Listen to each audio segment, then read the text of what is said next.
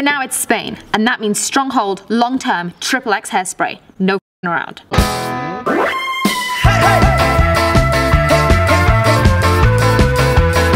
Ready? Welcome to my Euros show. Italy versus Sweden. It's bred into the Italians, isn't it? It's like they've literally turned defending into an art form. There's no other nation who can defend like they do. They soaked up the Belgium attack like a panettone. Panettones are Italian, right? But this time, it's the Zlatan test, and he's already cast his first spell of the tournament by coercing Irish defender Kieran Clark to finish for him. It's like there's a Jedi force on the pitch when Zlatan's there. Did you see the way Kieran Clark just collapsed and lay on the ground? Zlatan did that. Zlatan flattened him. Czech Republic versus Croatia. Now Luka Modric has come out and said he's feeling real pressure from his fans. After creating literally a miracle against Turkey, he's worried that his fans now expect a miracle every game. He's basically saying he can't do that every single game. The Czech Republic will just be hoping to get out of their own half this game, something they didn't really manage to do at all against Spain. Spain versus Turkey. Ozan Tufan, I'm with you. Don't worry.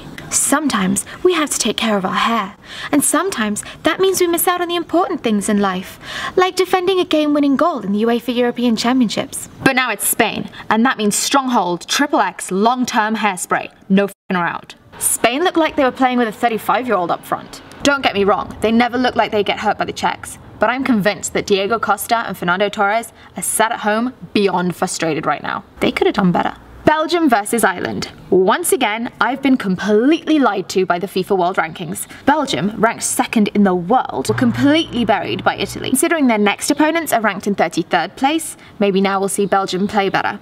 Now here's something that I love, but equally frustrates me. Some of the British Isles are playing with fire and passion, not England. We need some of what Wales and Ireland have. I've seen tons of Irish fans out here, and they are having the time of their lives. Can I say that I think Ireland don't have a hope in hell against Belgium? Ireland, hold on to that team spirit. You're gonna need it for this game. Iceland versus Hungary. The mystical Icelandics have arrived, and how wonderful that they brought half their population with them. Did you see the stadium? Like literally, there must be nobody in Iceland right now. Hungary pulled off a great result against Austria. I still think that if you have players with names like Zoltan, then you can do anything. And they've got 2 players called Zoltan. They even have an Attila. If intimidating player names were a competition, they've already won.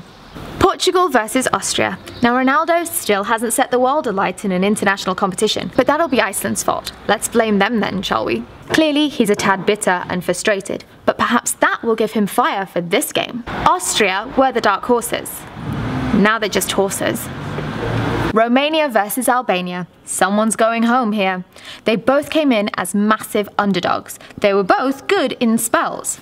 But someone's going home now. Every dream has to come to an end.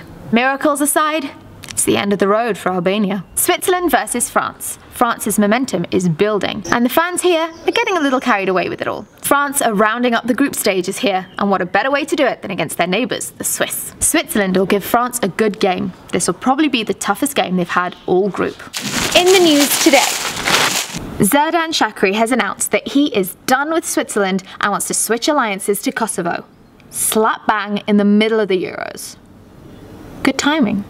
Adam Lallana has come out publicly backing Roy Hodgson's decision to keep Harry Kane taking corners. You keep backing him, Adam. Smart guy. Bet Adam will start the next game. I'm done.